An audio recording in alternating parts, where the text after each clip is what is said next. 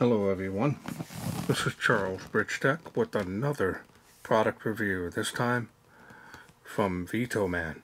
Now this here is the Supersafe LifeBMS power station. Now the box is a large box, kind of hard to fit it all in my area here. Kind of go over some of the sides with the pictures. It is a portable unit. I use these quite a bit, especially during power outages, or if we go out to the park or something and want to play some music or be able to charge devices and stuff. Sorry about the angle here. The FlashSpeed 300 is the unit, and the model number is PB-82. So lay this on the side. It's kind of a huge box. Goes well out of my camera range, especially my desk area here. So let's wait no further. Let's go ahead and get this open and see what's in. It's got a seal on here.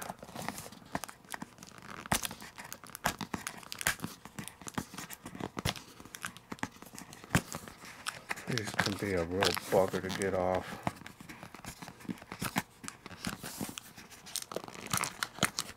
Don't have much nails.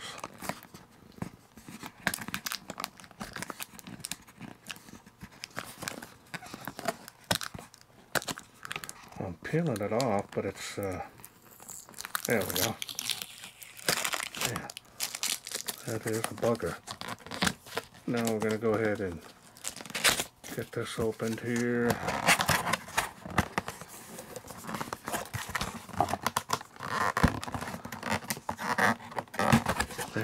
Tough one to get into here. Box is pretty snugly packed here. Some friendly tips. There it is there. Now I've done their jump starter air compressor combo in the past. So they had this here.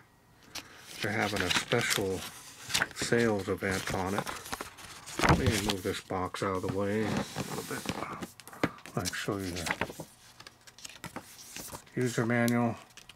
Nice detailed information. It's got the full LED display on here. Now this is going to be considered a light duty. Take the other box out of the top here. Let's open it up and see what goodies are in here. It's probably the power cord. There's a car charger cable for it.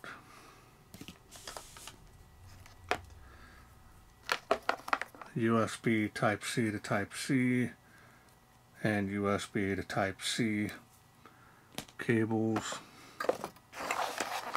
Probably the power brick here.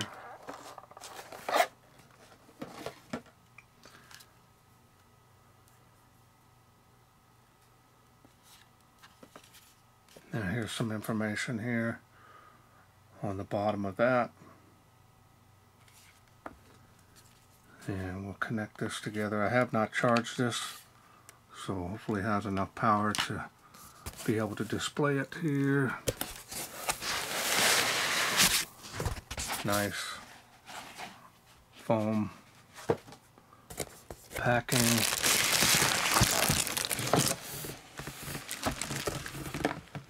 See if there's anything else in here in the box. And there's not. So, probably about the size of a Bluetooth speaker. Got quite a few that are about this size. I'm not sure how to open it or anything. Oh, it looks like I accidentally turned it on here. Huh. I guess if you tap the button, this is a sealed bag here.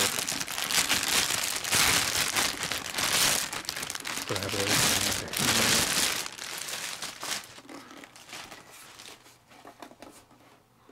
Nice. Display is showing 79%. So that's plenty of power to demonstrate it. Here's one end here. Has a cooling fan and then a light here. Got a protection piece. I always leave them on there until they fall off. Here's the back of the unit. There's the information on the back if you need. Pause the screen. Does have some rubber feet here on the bottom. Oh, nice. This has a lot of ports here. It's got a high output port here. These are standard USB ports. Type C out here. That'll be really high output.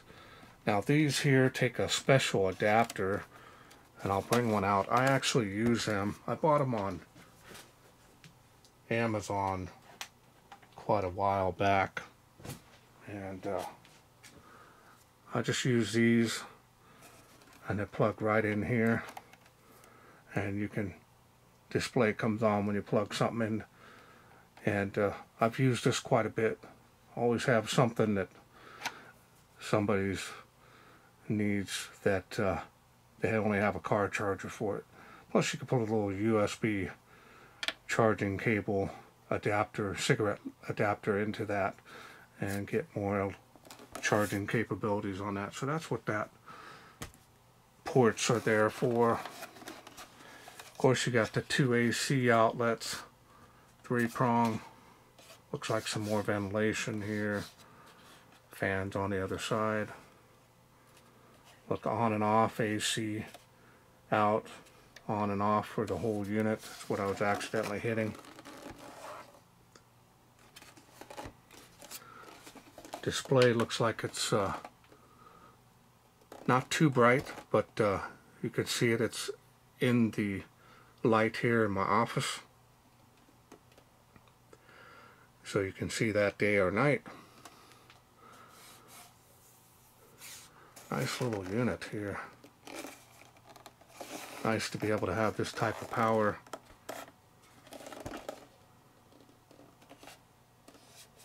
ABS plastic.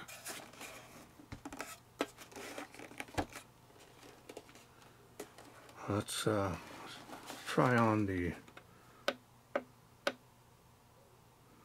try to get the light to work here. I guess you have to, I was pressing down and holding. I guess you don't have to do that. Nice little area light there, especially for emergencies. Put it upside down like that. Have a ceiling bounce if you have to, or just set it down, carry it like a flashlight. Nice floodlight, 5K. Push it again, we'll get you a strobe. And then you have SOS.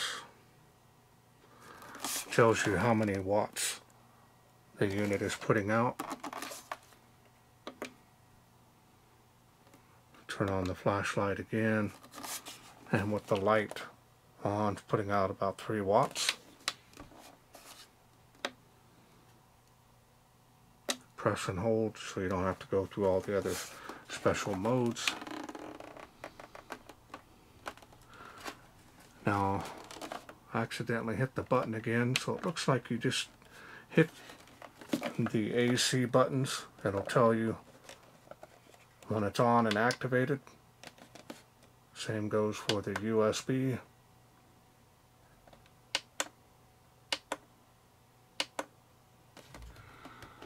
Nice. We're going to try these out.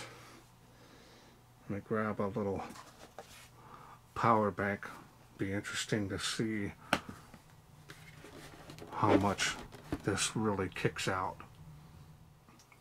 Okay, so I got a little cable. Just going to try out this high output port. See if it'll automatically come on when I plug something into it. And it doesn't, so we're going to go ahead and turn it on here.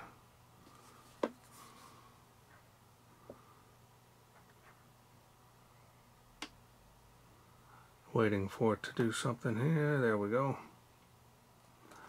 And watch this bump up here. 9.1 volts. Now this may jump up to 12. That would really be a nice output, but it's at 9.2 at almost 2 amp. 9.2 volts, 1.9 amp. That's pretty good just on the high amp USB outputs here. So now let's try let me grab the type C to type C cable, see if possibly it goes up from there. It hasn't changed yet. Normally this would change. It's at 2 amp. So that's impressive. These other ones here, to show you, it's going to be your standard 5 volt. 5.1 volt at a 500 milliamp. So now it just jumped up to 1.8 amp. So that's your standard outputs on there. You got 2 of them. Let me grab this type C to type C port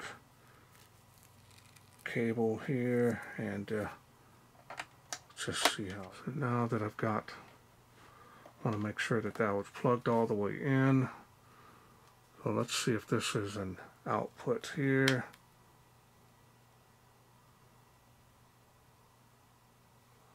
Well, this is kicking out, so this is only a charging port here to charge the unit via type C, which is great. Plus you've got the regular power cable. Now I'm not too sure why this is not kicking out, but in any case you've got the 3 charging ports with 1 high output one. So that's what it's doing when you're charging the unit via type C in 14 watt. These things are really amazing. So I'm charging this thing with this. So that's an input only at the moment. I'm able to get out of that. Display is nice, as well as the lights here on the side. The buttons you can accidentally hit moving it around, which is the case for all of them. And let me turn off the display there.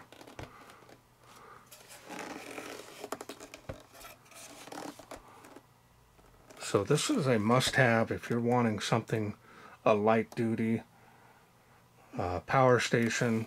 You're not wanting anything that's going to require a lot of power. I believe this is 300 watts max, which is still a lot of power. You can easily run small appliances. You don't want to push it too much because it'll automatically shut off, but I've run quite a bit of stuff off here and been happy with that. Carry this anywhere you need to go. Camping, it's going to be a huge plus to have, or an emergency.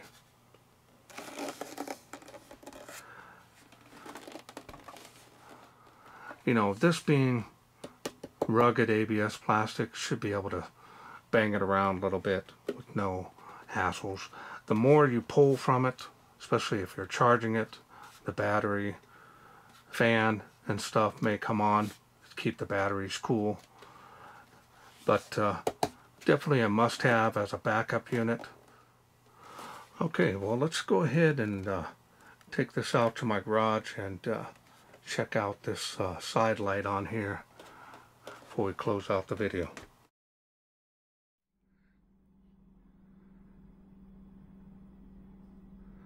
We are out here in the darkness of my garage.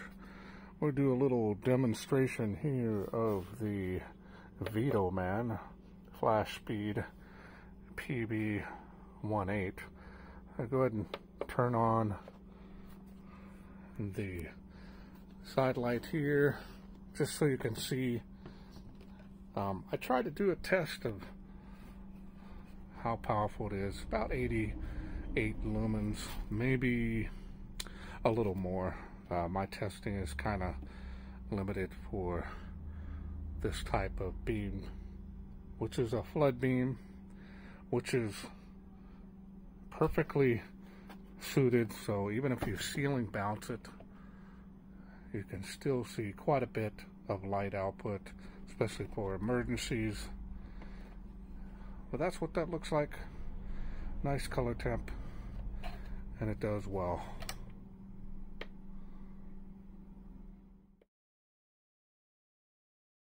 Okay, welcome back. Hope you enjoyed the little demonstration on the side light. For emergencies, camping, that's going to be plenty. So it's going to light up a huge area at once. The AC, pretty much you can use anything under 300 watts in here. Pretty much like a small appliance. Anything more than 250, you're going to pull on the system here, so keep it down below that. Run lamps in it, you can do that. We've done that, especially with the LED bulbs. You should be fine. The USB ports here, plus the additional ports where you can charge it via the Type-C. That's a huge plus for this, so if you do misplace this cord, you can still charge this bad boy up on the go. I like the fact that it's portable, it's relatively short, and you can carry it like a little boombox speaker. The fan here, it did not kick on when I was testing it out. When I was charging it, it did kick on, but only for about 10-15 minutes, and then it just shut off. And by that time, 80% to 100 took quite a bit for this. I did it through the Type-C, and it took a little bit, but it did it just fine. So I'm impressed with it. Overall build quality is nice on here. Not seeing any issues with this. This is considered a light duty. It's not a heavy duty or a super duty in any way. So make sure that you keep it under 300 watts and you should be just fine. Display again, large enough, easy enough to read day or night. So that's a huge plus. So I want to thank VTOMAN for sending me this FlashSpeed 300 to review. Now, if this is something you are interested in getting, I will leave a link down below the video where you can get this. I am working on a special discount code. They are having a kind of a special sales event. And if I do get that, I'll have that there, and that'll help save some money on this, just in case you're interested in getting it. Well, that's it for me. I hope you enjoyed this video. If you did, please share, like, and subscribe. That way I can bring more of these little power stations, portable that is, to you in the future. Thanks for watching. Take care.